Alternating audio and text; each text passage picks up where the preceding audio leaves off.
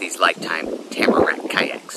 So I've got these Lifetime Tiogas, more often known as the Lifetime Tamarack, also known as the Tahomas at some point. But these are fishing edition, angler edition. Great, solid, stable, sit on top kayaks. Like I say, 10 foot, weight limit 275. These weigh 52 pounds with the fishing gear on it. So what the angler gets you extra is, in most cases, this extra rear hatch cover. Most of the Tiogas, Tamaracks come with this front one, but that adds that second one. You also get a padded seat bottom in most cases, and this padded cover on the seat back. It actually comes off, and there's their standard seat under that. So it adds all of that. It adds your 2 rear rod holders back here.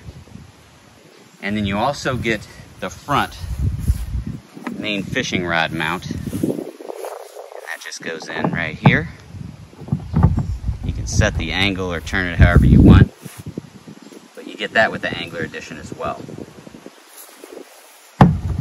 Like I say, they've made several different configurations of this. These are a good one. I'll get some good shots for you guys here.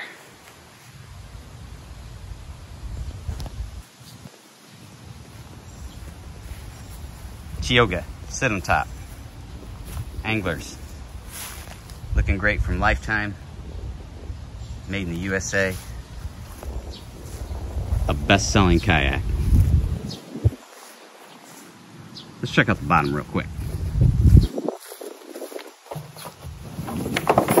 Got a little moisture from the grass, but pretty flat. Has some grooves in it for tracking. You can see it has a large rear skeg on the back. Got a little bit of a fin on the bow in the front. Just an all-around good kayak.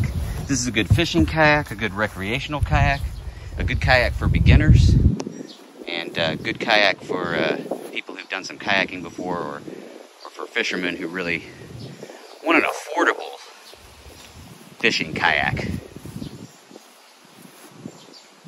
These should be under $500. The market's kind of messed up in the last year or two, but they can still be found affordable. Lifetime Tiogas, looking strong. Thanks for watching, guys.